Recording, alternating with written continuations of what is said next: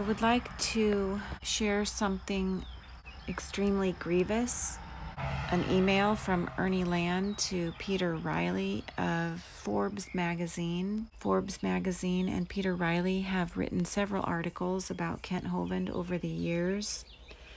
And Ernie Land is going to attempt to slander me on a national level by getting Peter Riley to publish lies about me. From Ernie Land. Hi, Peter. Okay, I'm going to try and skip some of this because it's really long. You will learn Cindi over time as I have. My first opinion was she was a really great and sweet person, but over time I saw her demeanor go up and down. I compare her to a bipolar person, or maybe someone hooked on something like opioids. I do know she is very bitter and mixes some truth with some lies. Good example is the current case on Doc body slamming her, which was recorded start to finish by Doc on a cell phone. Not one person that I know of that has heard that recording believes Doc body slammed her. She was the aggressor, and he never dropped the phone. So if he body slammed her, he did it one-handed. Also, 1 week before she saw the chiropractor who listed it as comparative to a body slam, she was in a car accident, hospitalized, and totaled her car out, all untold in court the first time the judge heard a civil case and a criminal case combined. The appeal will bring up these facts and how the judge violated Kent's civil rights by combining these cases. I do not see Kent losing on his appeal because of these facts which will be brought out. They should have been brought out in the first case, but the attorney felt the recording was a slam dunk in Kent's favor. Next trial, it will all come out, and I hope they arrest Cindi for filing a false report. Ernie. Peter was kind enough to allow me to defend myself. Hi, Peter. Thank you for the chance to give my evidence. The medical statements are attached. Show 3 lies that Ernie told. Number 1, the auto accident was November 2, after the body slam of October 25. Secondly, I did go to the emergency room the night of the body slam where they x-rayed me and tested me for internal bleeding, contrary to what Kent Hovind just broadcast on YouTube that I did not go to the hospital. Thirdly, I went to the chiropractor at their first available appointment, October 28, just 3 days after the body slam, not 10 days later, as Kent Hovind falsely states. Number 4, other lies in Ernie's email below. Not a high percentage come poor and needy. Contrary-wise, many come with money ready to serve God and give their money for what they feel is a godly cause. Many leave poor and needy after giving all they have, then being discarded for expressing concerns about Kent, Steve, and Ernie's misconduct and mistreatment. 5, I bought 3 rental properties to replace the $2,000 per month income I received from my California rental property.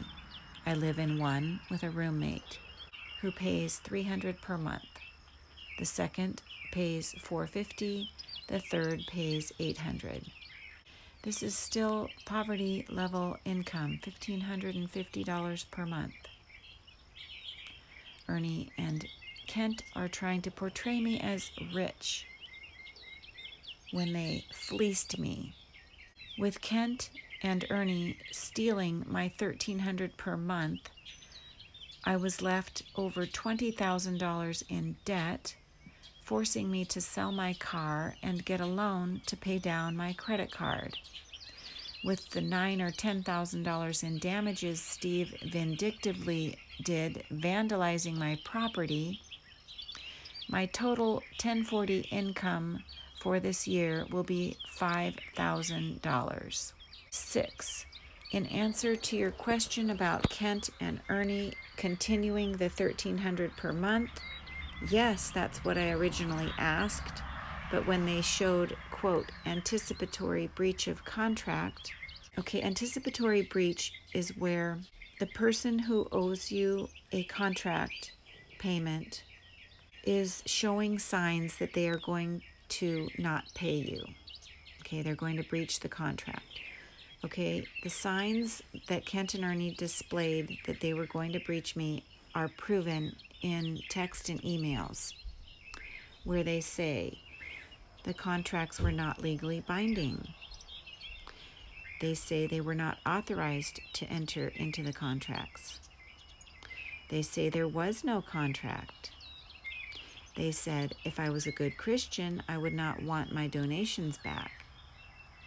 They said I was asking for a new contract, which was unreasonable, as though we did not have 2 contracts already.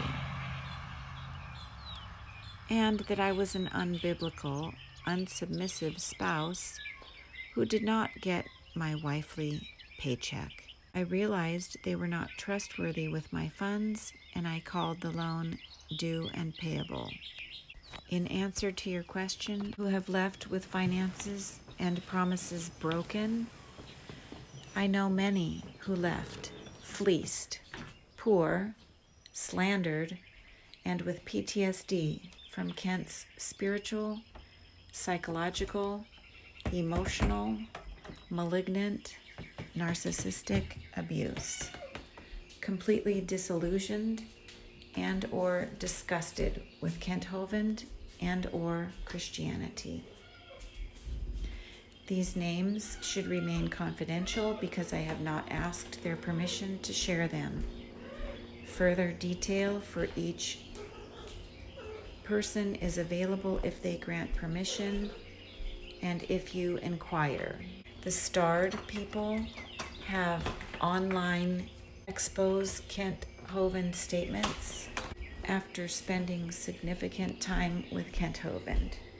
Jeff, Trevor, Mary, Cindy, Mark, Theo, Jonathan, Nick, Sierra, Hannah, Joanna, my mother. The list of disgruntled grows daily. Many do not want to say anything against Kent Hovind, so they remain silent. Some, like Freddie and Manon and Peacock Joe, have believed Kent Hovind's lies and turned on me to the extent of testifying lies in court and on YouTube about me. Correction on this. Peacock Joe, I believed Kent Hovind's lies. However, Freddie and Manon, I don't believe they believe Kent Hovind's lies. They told me many times they know Kent Hovind is a liar. They know Steve Lynn is a liar. However, they choose to continue to support them. I believe they are in on it and equally criminal. Matt Powell went from love and admiration of me and my Science Center tour to testifying on YouTube against me. Kent Hovind is on my audio recordings lying and slandering me to Matt, to turn Matt against me. In person, I heard Kent slander and lie to Brady Byram about me. It is Kent's MO.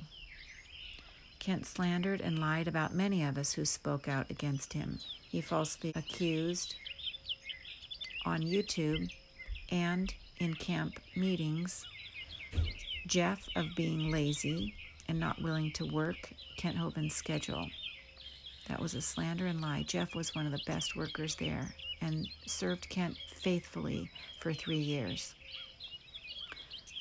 Kent Hovind slandered and falsely accused Mark of being crazy and rebellious and seeking financial gain from the ministry, and of also lying about his GoFundMe campaign. This was all slander.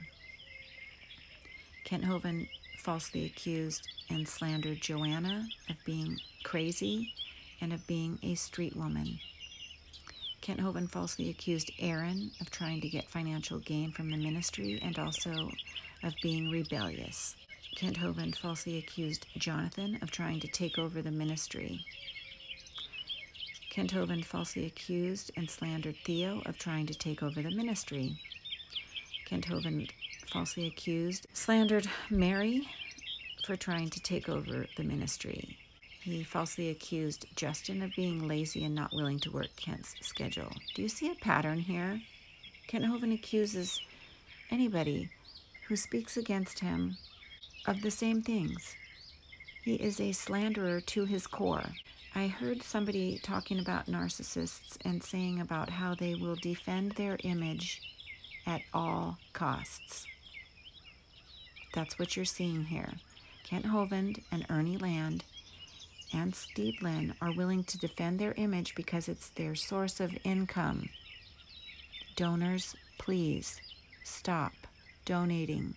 Kent Hovind slandered Cindi and falsely accused her of being bipolar, mentally unstable, contentious, brawling, angry, greedy, and not willing to work Kent's schedule. Yes, of course, rebellious. Ernie and Steve back Kent up on all his lies. Ernie said below that I'm hooked on opioids. Wow, that would be Steve. Steve was busted with heroin. But that's Ernie's golden cow. I did do pot when I was in my 20s, but I'm going to be 60 this year. I haven't done anything for 40 years.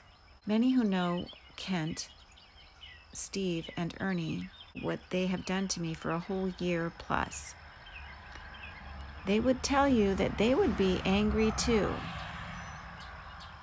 And that's an understatement. I'm not perfect, but I'm not a liar, as Ernie slanders below. The judge and 4 district attorneys all heard the audio and my other evidence before rendering their guilty verdict. The judge did not suggest combining the criminal and civil cases. Kent's lawyer suggested that. Kent's lawyer suggested that and made the motion to combine the cases. At the motion for retrial, Kent's lawyer claimed he made a mistake asking to combine the cases because it allowed the judge to hear objectionable witness testimony. Indeed, 2 of my witnesses requested inclusion in the protection order, stating they were scared of Kent Hovind and Steve Lynn. I did not, nor would I ever, file any false report.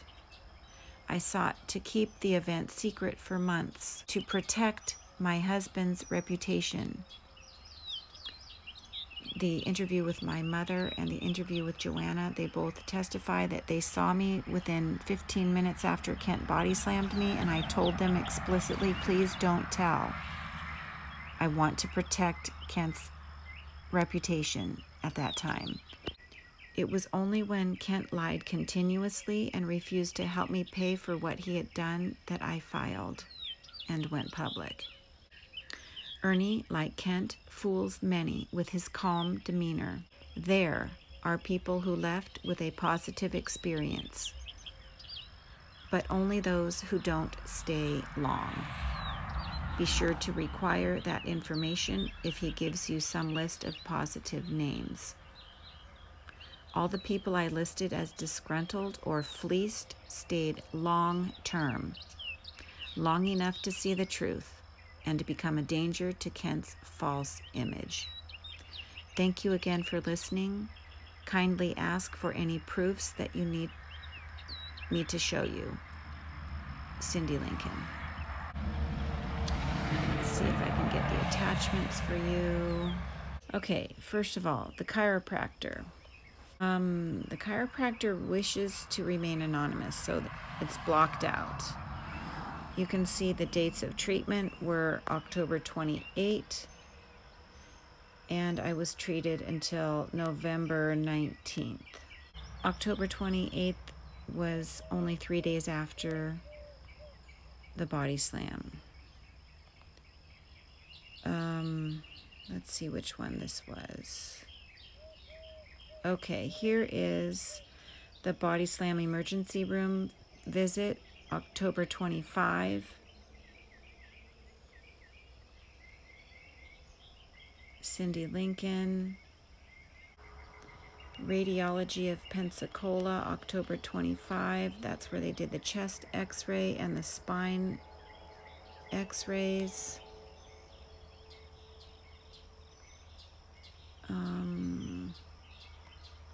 Okay, now this one, Ascension Sacred Heart. Okay, that's in Pensacola. That's where I totaled my car.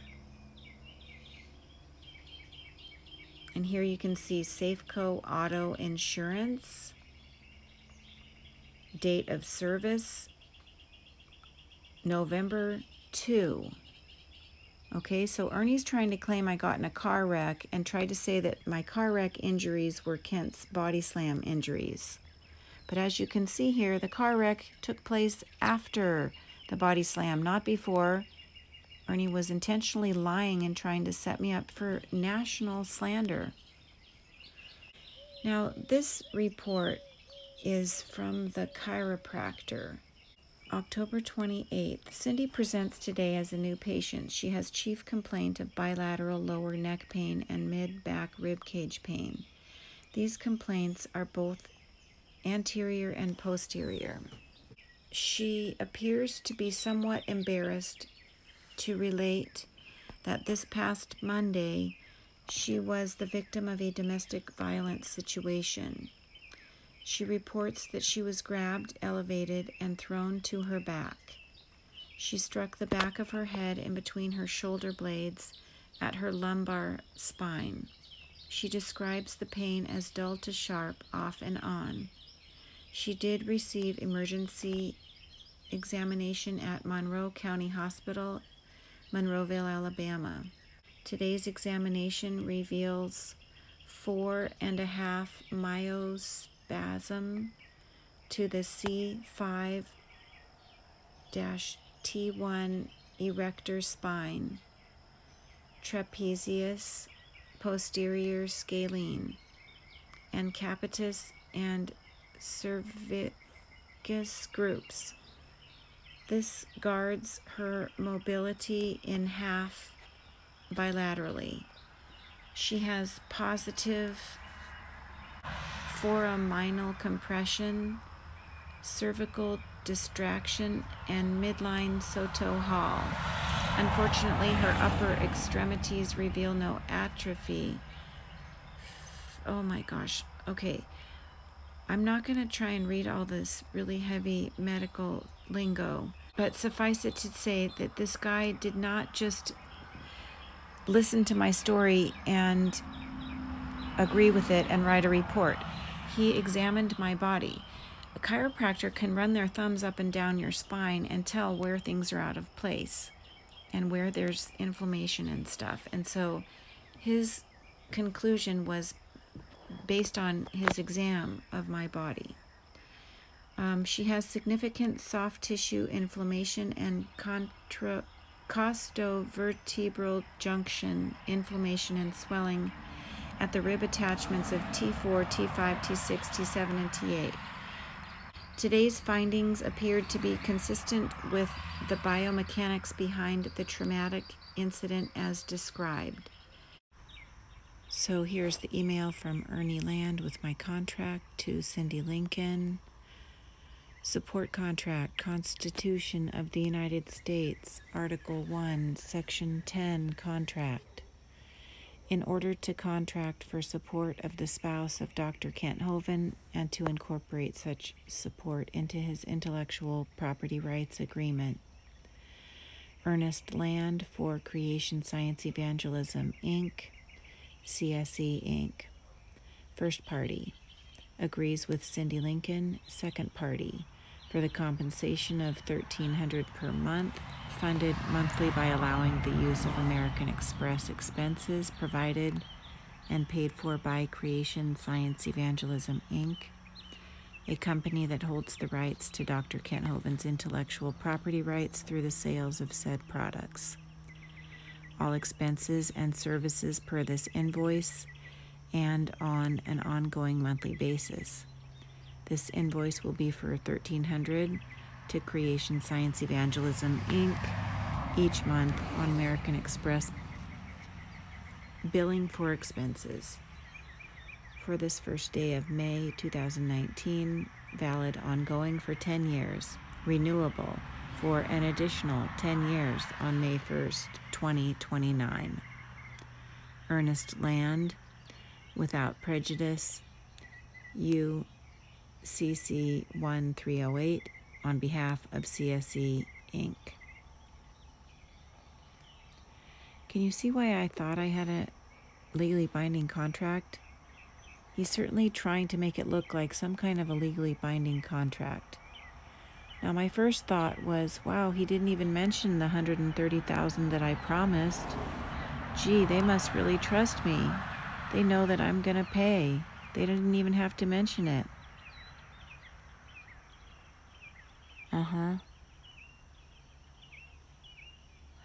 Now I know why they didn't mention it, because they don't want it to look like they're obligated to repay. Second of all, Ernie told me he was only authorized to make a 10-year contract. Therefore, he was going to make 2 10-year contracts to total 20 years.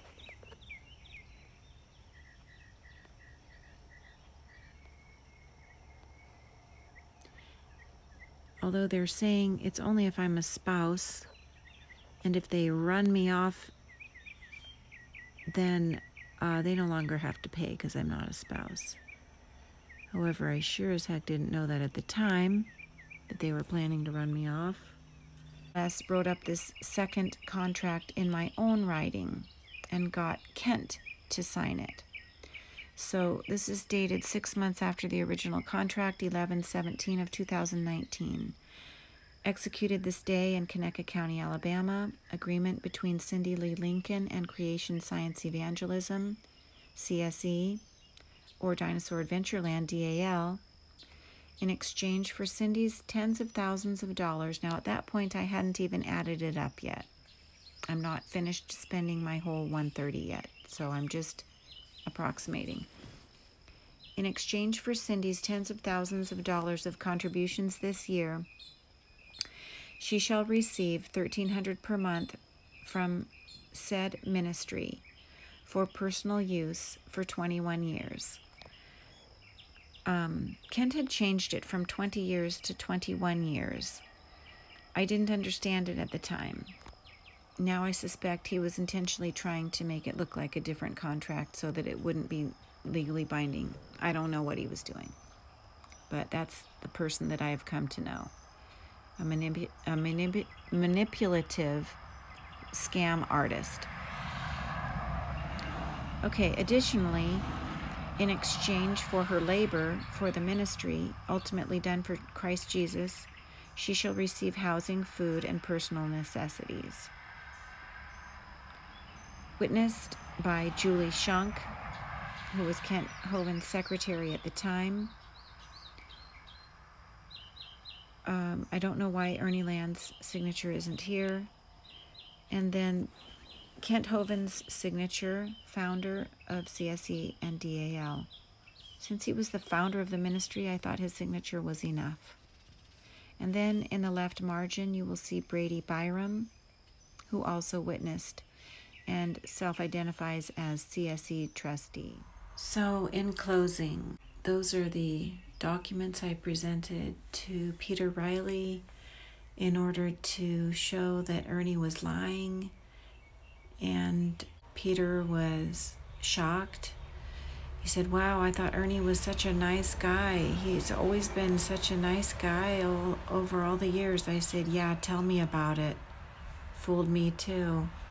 Purpose of this video is to demonstrate how Kent Hovind's money handler, Ernie Land, is just like Kent, a slanderer to the core, willing to do anything to preserve their image, and therefore the mass slander and smear campaign and shunning and abuse campaign in order to intimidate me and get me to shut up.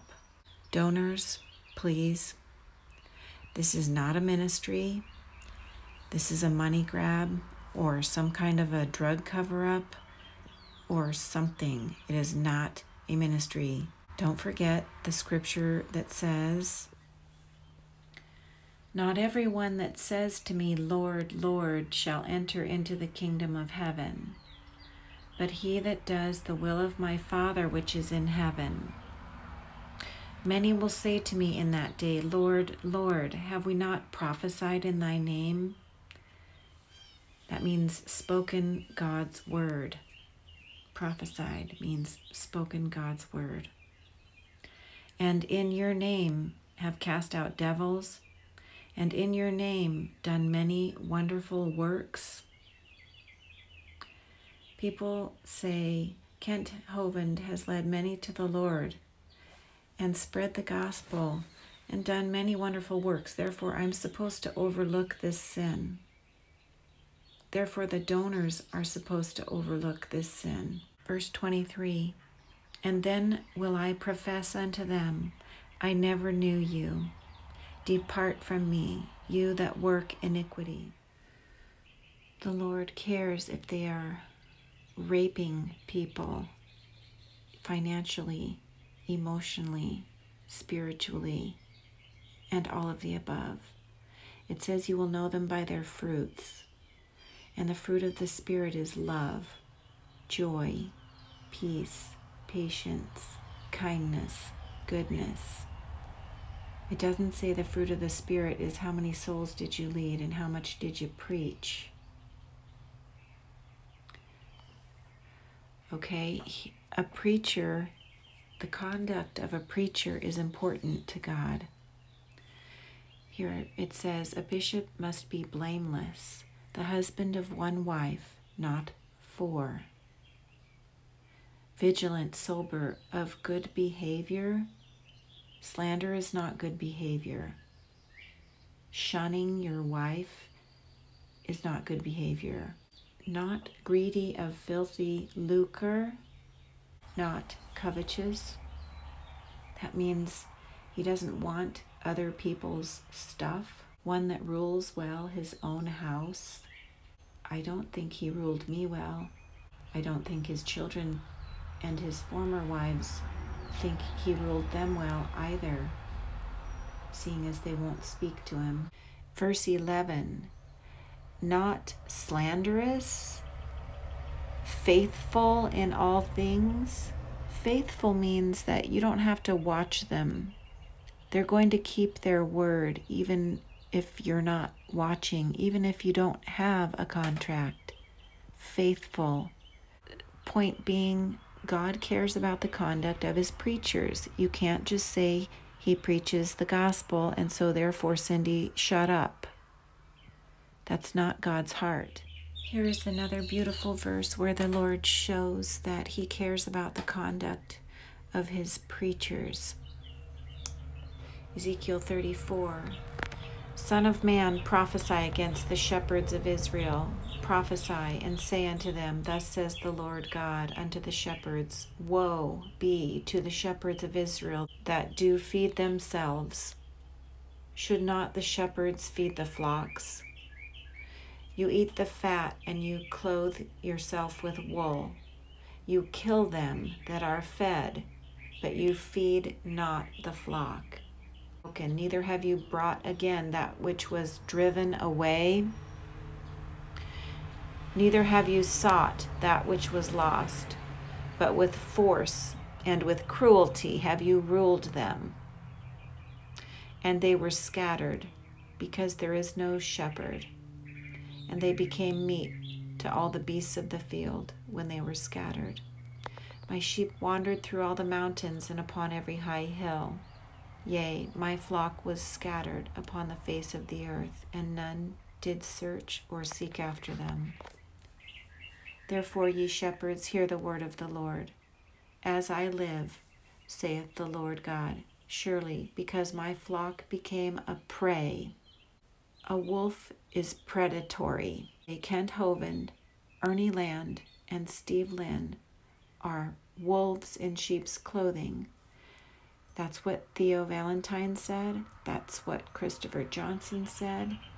That's what all the documentaries on Kent Hovind say. Wolves travel in a pack, and they attack those sheep that are weaker. As I live, saith the Lord God, surely because my flock became a prey, and my flock became meat to every beast of the field, because there was no shepherd. Neither did my shepherds search for my flock, but my shepherds fed themselves, and fed not my flock. Therefore, O you shepherds, hear the word of the Lord.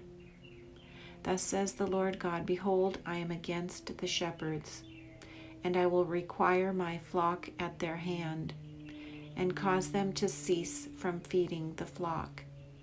Neither shall the shepherds feed themselves any more, for I will deliver my flock from their mouth, that they may not be meat for them.